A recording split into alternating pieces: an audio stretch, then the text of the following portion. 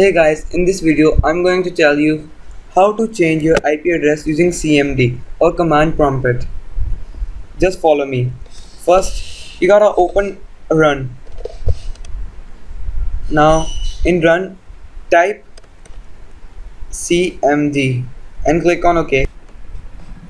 Now in CMD, just type in ipconfig spacebar / release and press enter.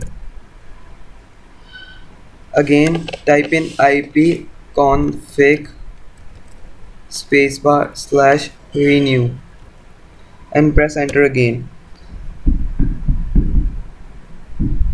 Now we have successfully gained a new IP. As you can see, we have not used any software or anything like that to change our IP or whatsoever. This is the easiest way you can change your IP.